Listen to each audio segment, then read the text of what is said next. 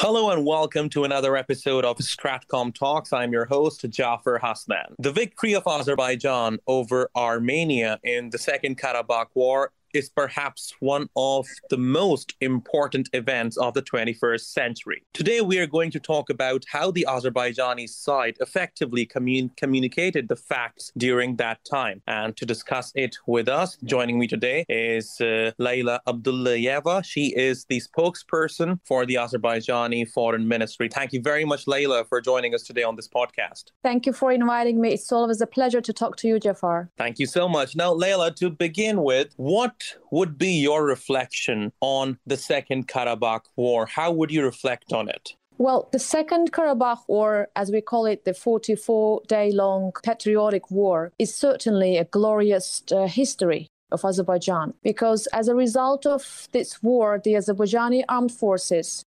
liberated the lands of Azerbaijan, which have been under military occupation by Armenia almost for 30 years. So we have liberated our lands, we have restored our territorial integrity, we have restored international justice and ensured international law as a result of the war. We have also restored the international human rights, fundamental human rights, of more than 1 million Azerbaijanis, which have been expelled from their lands as a result of the occupation of Azerbaijani lands in the early 90s. So it is indeed a very important for Azerbaijan. And as a result of the war, you know that we have also enforced, Azerbaijan itself on its own, enforced the implementation of the United Nations Security Council resolutions and numerous other documents, decisions, and resolutions of international organizations. So it is probably one of the rare cases in the world since the establishment of the United Nations when a nation implements the resolutions on its own. So as a result of the war, you know that trilateral statement was signed and new geopolitical realities emerged in the region.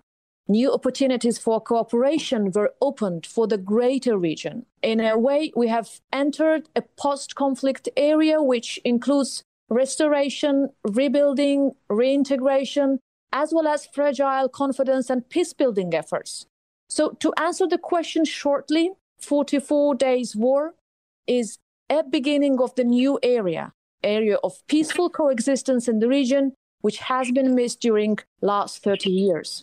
Okay, now, Leyla, let me also ask you here, while there was a battle taking place on the ground between the Azerbaijani and Armenian forces during the Second Karabakh War, there was another war taking place on the internet, which many were calling an information war between the Armenian and Azerbaijani side.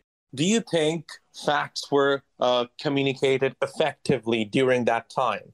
Well, indeed, it's not a secret that information war accompanied the military operations during the 44-day-long war. As we have lost the information war early 1990s, when our lands were occupied immediately after the restoration of the independence, I think we drew lessons from that defeat. We knew that we need to be well prepared to bring the right and just position of Azerbaijan to the attention of the international community. So, in fact, we have been working very hardly during those years when our lands have been under occupation to bring our position on the conflict, the facts of the occupation of Azerbaijani lands, the illegal activities that Armenia have been perpetrating on these lands, the solid argumentation of Azerbaijan, the legal argumentation of Azerbaijan. So, we have been indeed working hard during these years, and I can already tell you that the information war during the 44-day-long patriotic war. So because I would certainly say that probably the reason number one is that the leader of the country, president of Azerbaijan, has been standing in the front line of strategy during the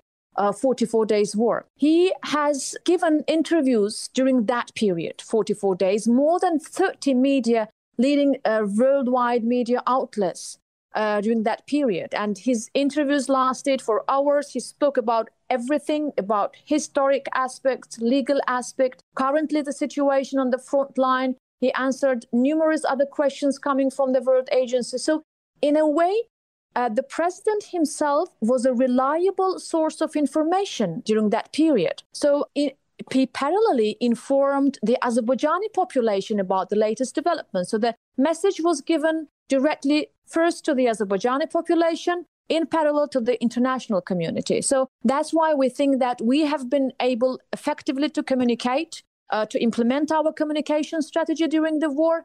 And on breath, we won the information war during that period. Okay, Leyla, then let me ask you, what were some of the biggest challenges that you think your side faced in communicating those facts to the international community? Well, the biggest challenge was probably the disinformation and fake news that Armenian side widely spread during that period. Along with the general disinformation that Armenian side circulated on the conflict, its history and legal aspects during the war, they started to spread absolutely groundless information on military operations. They fabricated videos pretending to be the last-minute developments on the ground. Plus, Armenia, I remember, launched a kind of web page in the Azerbaijani language presenting absolutely false information on the killed Azerbaijani servicemen. And the intention was clear. It was to influence the Azerbaijani population, a kind of to conduct a psychological warfare. But to be honest, the population of Armenia suffered from this disinformation. So Armenia became, in fact, a victim of its own lies. So because while hearing the news, official statements by the way on the so-called courage of their armed forces during the wartime, they've been simply shocked to witness the hard defeat in the end of this war, in the end of the 44 days. So the myth of the strong Armenian army was crushed. And as I said, Armenia became a victim of its own lies. So I think the main challenge for us was this disinformation campaign by Armenia, but we have been able to effectively prevent this disinformation by Armenia. Okay, now I want to talk about your role, Leyla. Now, how did you, since you work for the Azerbaijani Foreign Ministry, how did you counter the misinformation campaign and disinformation campaign, which you say was coming from the Armenian side?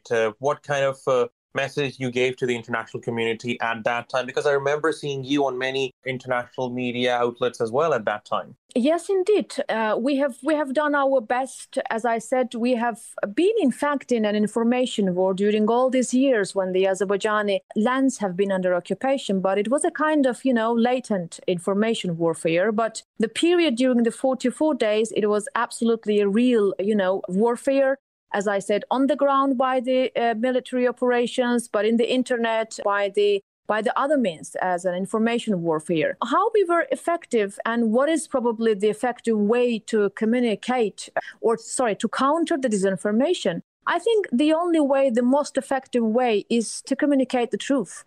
There is no other way how you can, counter such false information or disinformation, fake news coming from the other side. This is the most effective, the most important way. Able leadership had a strong leader. We had a strong leader, as I said, standing in front of the strategic communication of the country. We had another important factor. We had solidarity among the whole society, among the people of Azerbaijan.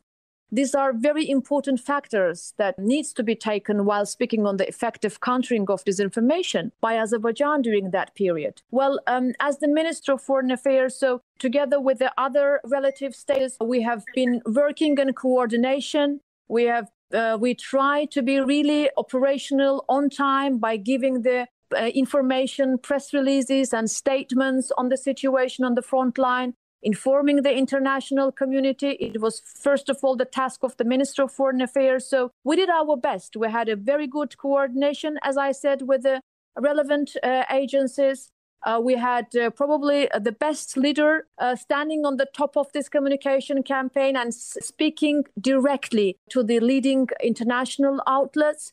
And we had a unified people of Azerbaijan standing behind. And here I would also it's not only the people of Azerbaijan, we had many people, and I should mention here the people of Turkey, brotherly Turkey, standing next to us in this information campaign, informing about the realities and truth on the ground, all right, for which we are very, very thankful. All right, some great points there, Leyla. Now, as we move towards the end of this discussion, now it's been more than 1 year since Azerbaijan's victory over almost 3 decades of Armenian occupation in the region of Karabakh. We spoke about disinformation. We spoke about how Azerbaijan effectively communicated the facts during that time. Now, what would be your message today to the international community? Because certainly it is our responsibility as individuals, right, as international community, Yep. to look for facts out there, not just believe everything for example, not just believe in all sorts of disinformation that we see on the media, right? So what would be your message to the international community today, given the recent example of Azerbaijan's victory in the Second Karabakh War? Thank you for this great question, to which I would try to answer. But I would start saying that it's a fact that new geopolitical realities in our region, in the South Caucasus, has emerged as a result of the last year's 44-day war. And these realities need to be taken into account by all. So, first time in the 30 years after the clash of the Soviet Union and appearance of the new democratic states in the post-Soviet area, the opportunity to build bridges of cooperation and good neighborhood based on the respect to international law. So we think that we need, first of all, the countries of the region. We need to use these unique opportunities. And Armenia has to make a choice in the end of the day between regional cooperation and illegal and baseless territorial claims against its neighbors. And here we come to the role of international community. We think international community should also play a positive role and urge Armenia to realize that peace has no alternative. Any acts directly or indirectly supporting revanchism or military must be stopped. At the current critical juncture, joint efforts by international community are indeed needed to help consolidate security and stability. And the best thing the international community can do now is to avoid reinvigorating false expectations and instead focus all its efforts towards contributing to the full implementation of trilateral statements and practical engagement with Armenia and Azerbaijan for building confidence and stability in the South Caucasus region. And we, as Azerbaijan, our consistent efforts to contribute and to strengthen regional peace and development. And we think that international community, including, first of all, international media, should play its important role to bring at last a long-awaited peace, confidence, integrity, also the development to our region. All right. Leyla, before I let you go, you mentioned international media there. So when you say international media should play its role, do you mean to say that international media should finally start communicating the real facts that were largely ignored by it over the past 3 decades? Exactly. This is also an issue that we have been facing during all these years, when some of the leading media outlets have been taking the position of one side, blatantly ignoring the position of the other side, and to start at last taking the positions of both sides and to spread the news based on the realities on the ground and looking ahead in the peaceful and prosperous future of the South Caucasus region. All right, Leyla Abdullayeva, thank you very much for taking out the time for this important podcast. As always, I really appreciate your analysis. I thank you.